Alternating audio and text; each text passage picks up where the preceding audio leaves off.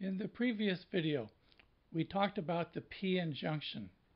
In the p material, the predominant charge carriers are holes, which I'll represent by the symbol X.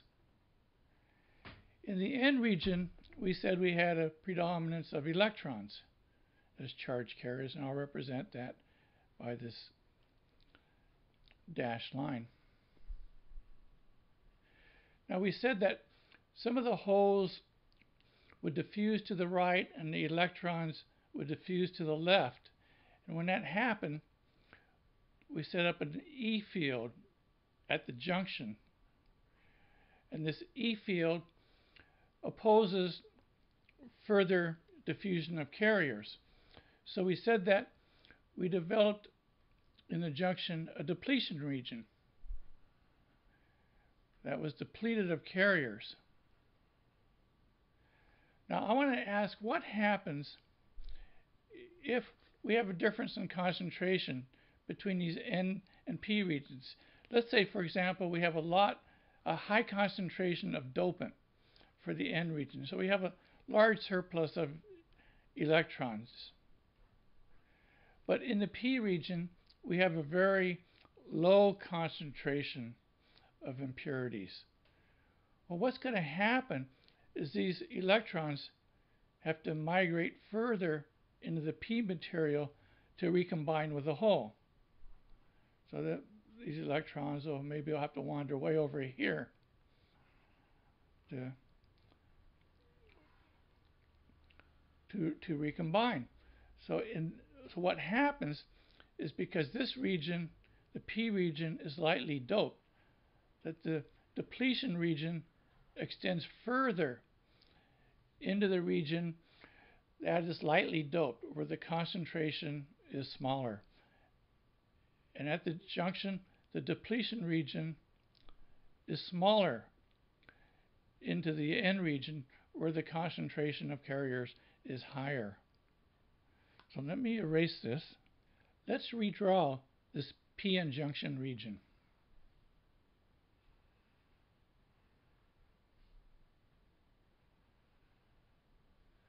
So on this side I have a P material.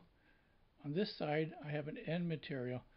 And at the interface between the P and N region, I have a region called the depletion region that is devoid of carriers. So this is the depletion region. You can think of this depletion region as being an insulator. So if that's the case, the P region is a conductor and the N region is a conductor, and I have a region between these conductors that is an insulator. So remember the capacitor. So here I actually have a capacitor. I have a P terminal, I have an N terminal. This region can be thought of as a plate on a capacitor. This N region can be thought of as a plate. So I have a plate and a plate. So this p-n junction has the characteristics of a capacitor. Now recall that the equation for capacitance is the Greek letter epsilon times the area of the plate divided by the distance between the plates. Now the distance between the plates is this distance here, d. And this distance between the plates is the dimension of our depletion region. But besides being a capacitor, this p-n junction region also forms a diode. And the symbol for a diode is this. And this region, the N region, is sometimes referred to as a cathode.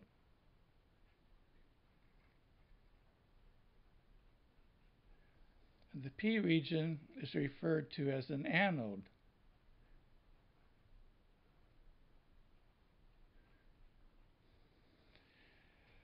And the diode allows current, positive current, or what we can call whole current, to flow in the direction of the arrow in the diode. So this is the direction that positive current will flow in the diode. And the diode will block current flow in the other direction. So let me erase this. Now let's analyze what happens in this PN junction when I apply an external voltage. So here I have a battery. I'm going to connect the positive terminal to the P region, and the negative terminal to the N region, and I'm going to plot the current in this diode versus the battery voltage, V. This is the direction of the current. Now, if I start at 0 volts for the battery voltage, I'll be operating at a point here on the current versus voltage curve. Now, as I increase this voltage, recall that we have a built-in E field in this depletion region. And as I increase the battery voltage, I'm making this P region more positive relative to the N region. So in effect, I'm canceling out this E field that's built into the depletion region. And as I increase this voltage, I move out here, I increase the voltage a little more, I move out here, and eventually I collapse the depletion region, and at that point I get current to flow from the P region to the N region. So I get a current flow, and if I increase the battery voltage a little more, the current continues to increase. So I get a curve that looks something like this. And this voltage, where it starts conducting, depending on the diode characteristics, it could be around 0.5 volts. This may be 0.6 volts. Out here, perhaps this is 0.7 volts. So let's analyze what happens if I reverse the polarity of this battery. So I'm going to remove this battery. I'm going to connect one with the opposite polarity. So let's connect this terminal to the P region. I'm going to connect the positive terminal to the N region. So this has been deleted here. So what's going to happen now? In this case, I'm creating a positive region in the N by applying this external voltage, and a negative region at the negative terminal of the battery. So in effect, I am reinforcing this electric field that was built into the junction, and I'm making this depletion region wider.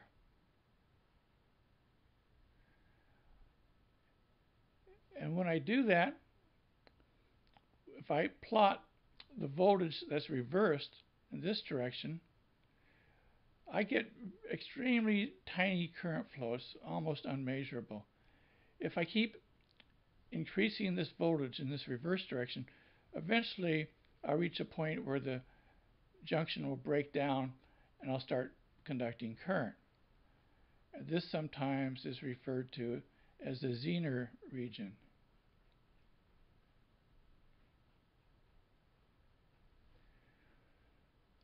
And sometimes the diode will be designed for a particular breakdown voltage. And now remember that as the depletion region, as the width of the depletion region changes, the capacitance changes. So I can also plot capacitance. Let's also plot along with the current. Let's plot capacitance. Now, if I have zero bias on the junction, I may have a capacitance here. As I increase the reverse voltage on the junction, the depletion region gets wider. So in the equation for the capacitance, epsilon times area divided by D, as I move down this curve here, the capacitance is decreasing because this D term, the depletion width, is increasing.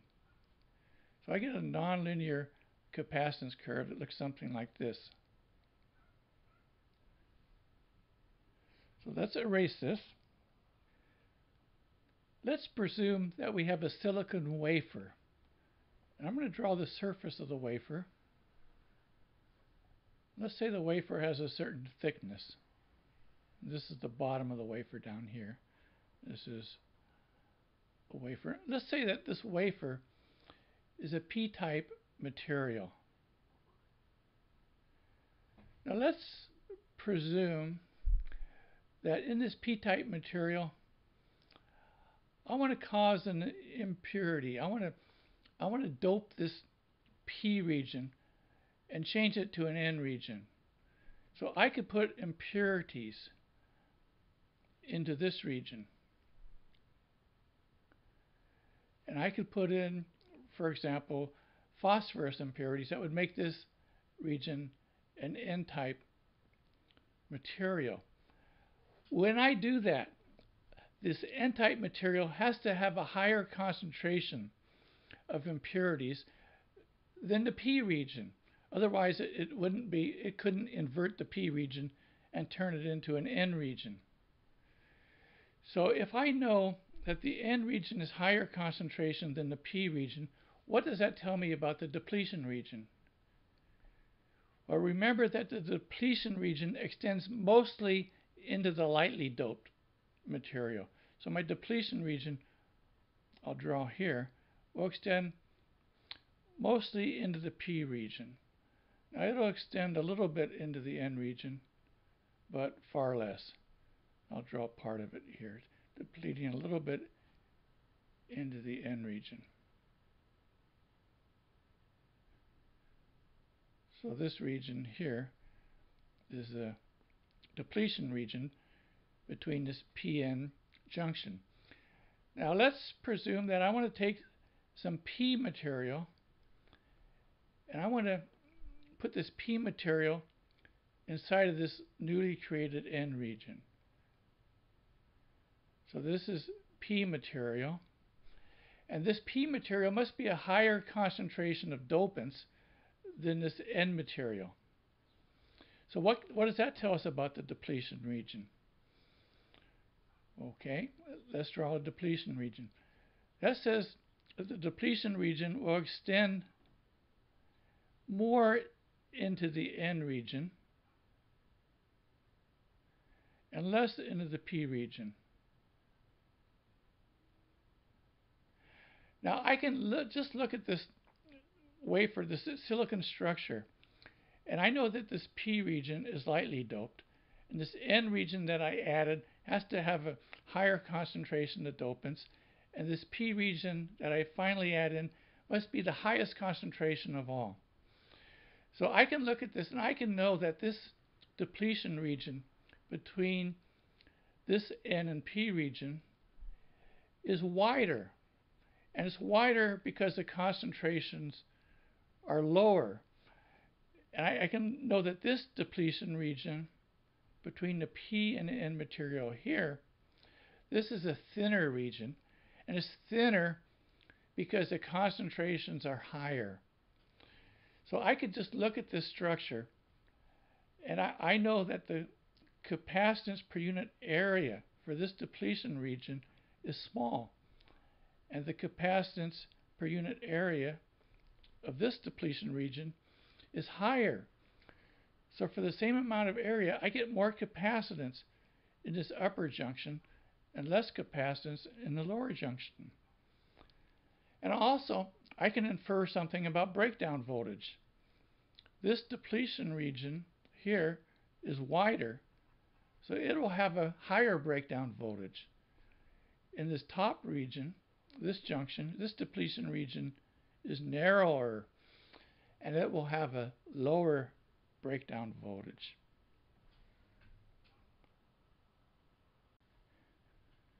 Now that we know a little bit about p-n junctions and depletion regions, let's analyze what happens in an Nmos transistor.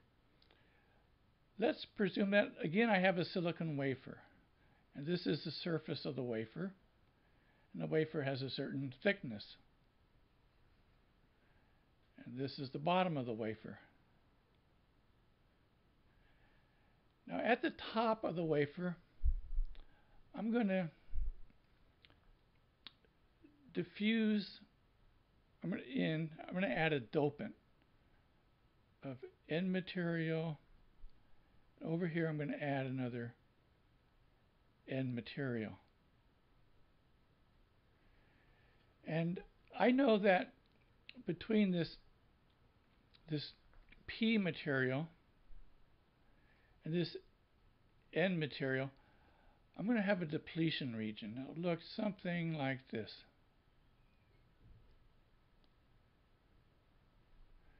And this N region over here will have a similar depletion region.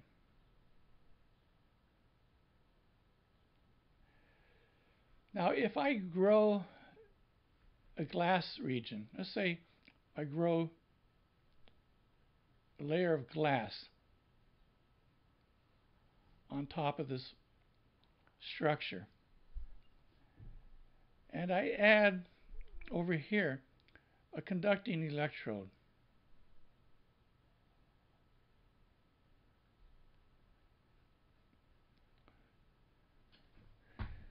And let's presume that this N region is at 0 volts, and this other N region is at 0 volts. And I increase the voltage on this electrode. I'll put a battery here to this 0 volts. And as I increase this voltage, I get an electric field in this glass region, in this insulating region, that's a little reminiscent of the electric field that is in the p-n junction. Now, as I increase this battery voltage V, this electric field becomes stronger and stronger. And what happens as that electric field becomes stronger, it pushes away holes that are in this P material. So if I have holes here, they get pushed away by this electric field. And I develop a depletion region underneath this gate electrode. And if I increase this voltage further, an interesting thing takes place. The region under this gate, under this electrode, actually inverts and goes from a depletion region to an N-type region. So this will invert, and the stronger the field, the more this inversion, and the more I drive down this depletion region. So the depletion region will move down here. So we see that this depletion region is also related to how this MOSFET transistor behaves.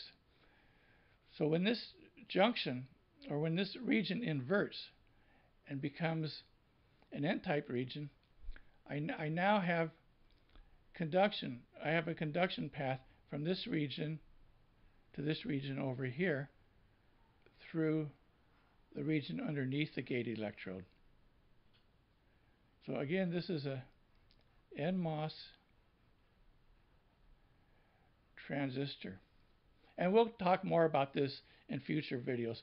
But I just wanted to give you an overview of how important this depletion region is, and that it's important for a diode, it'll be important for a bipolar transistor, and it's important for MOSFETs such as Nmos transistors and PMOS transistors.